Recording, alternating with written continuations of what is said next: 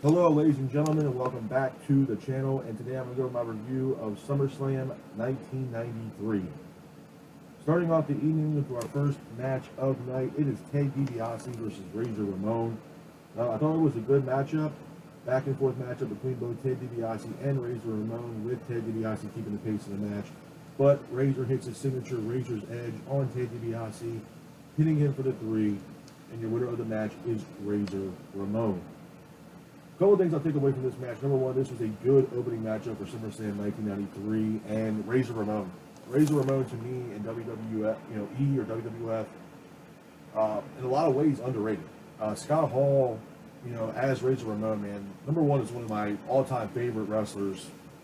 Being Razor Ramon, the gimmick was great, and he had a phenomenal career as Razor Ramon in WWE. In my honest opinion, I mean, that WrestleMania match he had with Shawn Michaels, the first ever ladder match at WrestleMania, stole the show.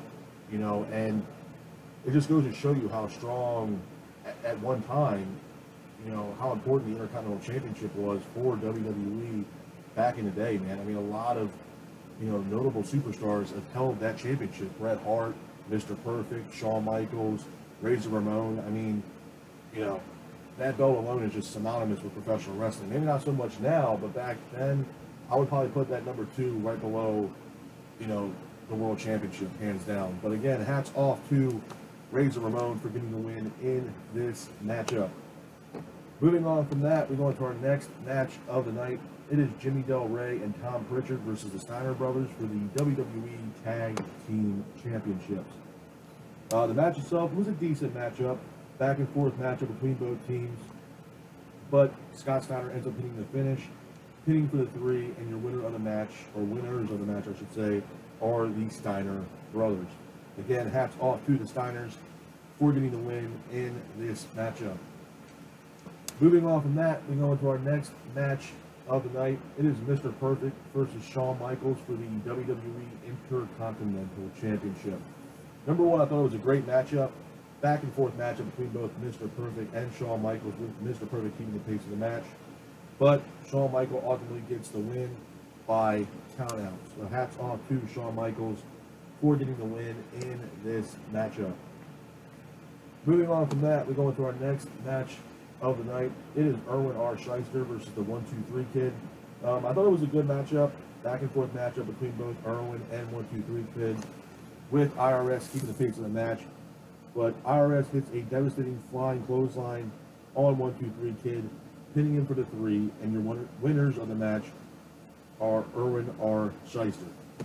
Hats off to IRS for getting the win in this matchup.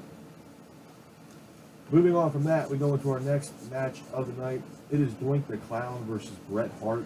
It was an okay matchup, back and forth matchup between both Doink the Clown and Bret Hart, with Bret Hart keeping the pace of the match. And Bret Hart ultimately gets the win in this match by disqualification. Hats off to Bret Hart for getting the win in this matchup. Moving on from that, we go to our next match of the night. It's kind of an impromptu match, if you will. It is Jerry the King Lawler versus Bret Hart. I thought it was a decent matchup, back and forth matchup between both Lawler and Bret Hart, with Bret Hart keeping the pace of the match. But Bret Hart applies a sharpshooter on Jerry Lawler. Bret Hart does not release the sharpshooter, and your winner of the match, due to disqualification, is Jerry the King Lawler. A couple of things I'll take away from this match. Number one is, kind of the rivalry between Jerry the King Lawler and Bret Hart. This all pretty much stems from the fact that when Bret Hart won the King of the Ring, which was a phenomenal King of the Ring tournament, by the way, and it just stems from that. And obviously, Jerry the King Lawler being the king, obviously there's a little hostility between both Jerry Lawler and Bret Hart because of that. But this was a great storyline, man. It lasted for quite a while. And how they were building up the storyline, Jerry Lawler was attacking the Hart family, pretty much always talking about Stu Hart and making fun of Bret Hart and Owen and everything else like that. So the storyline itself was a really good storyline. And it kind of made Jerry Lawler at least relevant as far as being an in-ring talent. But I thought the storyline was great between Jerry Lawler and Bret Hart, to be honest with you. You know what I mean? To see who the best of the best really is, especially with Bret Hart winning the King of the Ring, and then, Jerry Lawler being Jerry the King Lawler. So I thought the storyline was awesome. But again, I was kind of hoping Brett got the win here, but they ended up giving the win to Jerry Lawler by disqualification. So hats off to Jerry Lawler for getting the win in this matchup. Moving on from that, we go into our next match of the night. It is Marty Jannetty versus Bora Ludwig. Again, don't know much about Bora Ludwig. I thought the match was okay. Back and forth matchup. Ludwig was keeping the pace of the match, with Ludwig hitting the torture rack on Marty Jannetty, and the winner of the match by submission is Bora Ludwig. Again, hats off to Bora Ludwig for getting the win in this matchup. Moving on from that, we go into our next match of the night. It is Giant Gonzalez versus Undertaker in a rest in peace match. I thought it was a good matchup, back and forth matchup between Gonzalez and Undertaker, with Undertaker keeping the pace of the match. But Undertaker hits a clothesline off the top rope on Giant Gonzalez, and your winner of the match is The Undertaker. Again, hats off to The Undertaker for getting the win in this matchup. Moving on from that, we go on to our next match of the night. It is the Smoking Guns and Tantaka versus Bam Bam Bigelow and the Head Shrinkers. I thought it was a good matchup, back and forth matchup between both teams, with the Smoking Guns keeping the pace of the match. But Tantaka hits a roll-up, pin for the 3, and your winners of the match are the Smoking Guns and Tantaka. Hats off to the Smoking Guns and Tantaka for getting the win in this matchup. Moving on from that, we go into our next match of the evening. It is the main event of SummerSlam 1993. It is Yokozuna versus Lex Luger for the WWE Championship. I thought this was a great match. Back and forth matchup between both Yokozuna and Lex Luger, with Yokozuna keeping the pace. But Luger ultimately gets the win in this matchup. So hats off to Lex Luger for getting the win in this matchup. A couple things I'll say about this match too, man, is number one being Lex Luger. You know, they were really hyping up Lex Luger in the early 90s to be the next Hulk Hogan. I mean, they had the Lex Express where, you know, he would get in his tour bus and go across the country and pretty much promote himself as the next, pretty much Hulk Hogan of WWE. Yokozuna, again, absolute legend. I mean, I'm a big fan of Yokozuna, definitely underrated.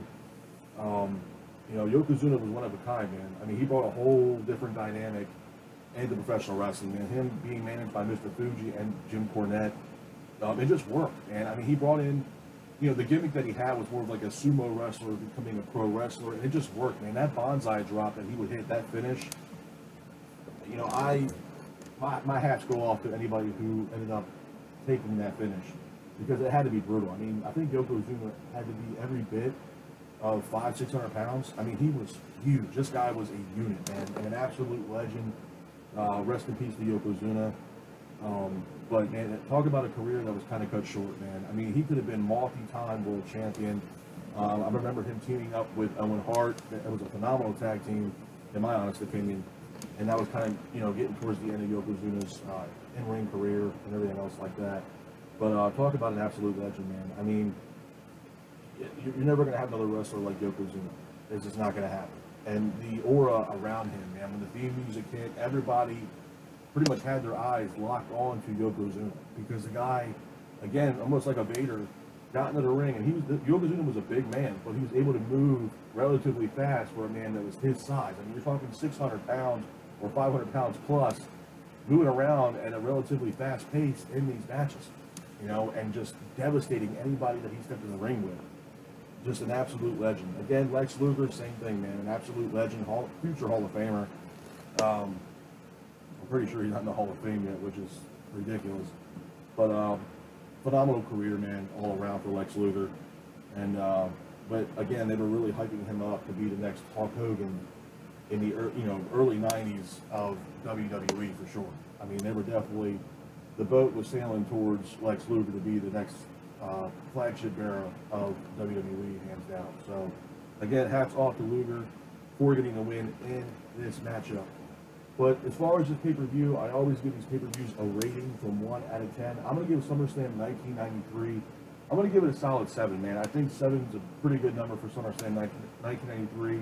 There was a lot of notable good matches on here. Number one being the main event, Yokozuna, Lex Luger, Giant Gonzalez versus Undertaker in a rest in peace match. And even the opening matchup, Ted DiBiase versus Razor Ramon. You know, phenomenal matchup, man.